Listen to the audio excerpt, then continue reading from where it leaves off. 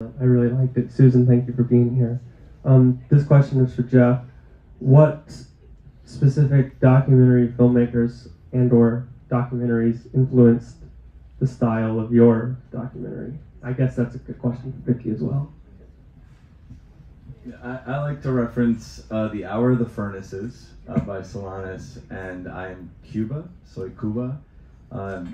These are documentary films that sort of confront you with big questions, and then in the case of The Hour of the Furnaces, just put a question on screen and give you a half hour to discuss it. So they're meant to be used as revolutionary organizing tools. In Argentina, in that case, during the military dictatorship. So that idea that a documentary can challenge you in your seat, not let you rest comfortably, and make sure that you're asking yourself difficult questions throughout.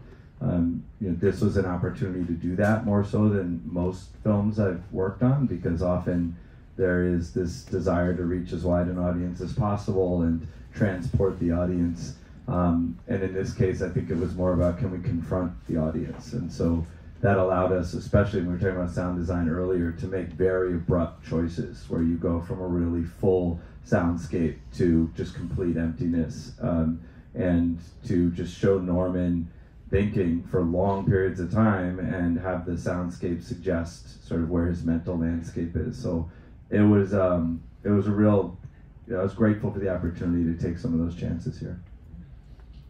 I'll add to that because I was thinking about the question of what other films or filmmakers inspired the process, and I actually, for me, I mean, there's so many great ones, and I was thinking of Cinema Verite, like the original from the early 60s, all of those films, but I think at the end of the day we were trying to make a documentary a film that felt like Norman, so it was going towards the things that felt like him. Like, if he watched this, would he feel like that's him up there? Like, we're representing him. So that was like the guiding post.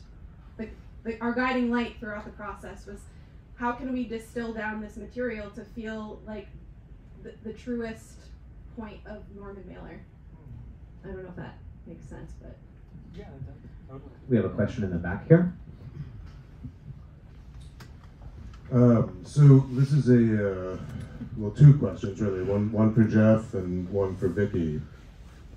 Jeff, now that you're in your mid-40s, with the amount of awards that you've won, and you are now universally, I would say it's fair to say, based on this New York Times review, acknowledged as one of our generation's finest documentarians.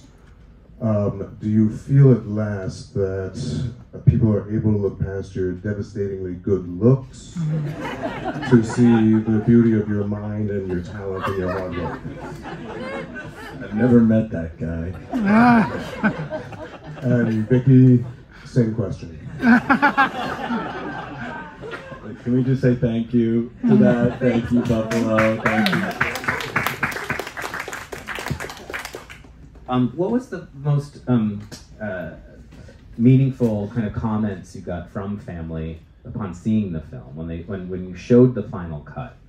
Was there anyone that? Oh, it just meant so much that everybody thought it worked. I mean, first of all, we're delving into incredibly traumatic material for the entire family, and difficult, vulnerable reveals about relationships, and that stuff is incredible. It's so hard to talk about even in a private setting, never mind to share with the world. And so we're just so grateful and honored that all of the siblings and Barbara are willing to take that leap of faith and say, I'm okay with the way you're telling this story, and I'm open to the way the world will react to it. That's an incredibly courageous choice that you all made. So thank you for accepting the film. I would like to add something to that. This is the first time I've seen it on the big screen, but I saw it on my TV, and we live in Chile in South America, and that's where I saw it. And let me say, the first time I saw it, this is the third time I've seen it. The first time was here in New York in my living room, and with John and a few siblings, and I was just verklempt. You know, I was just so. I wouldn't say I was crying, but I was on the verge of tears. I was on the verge of.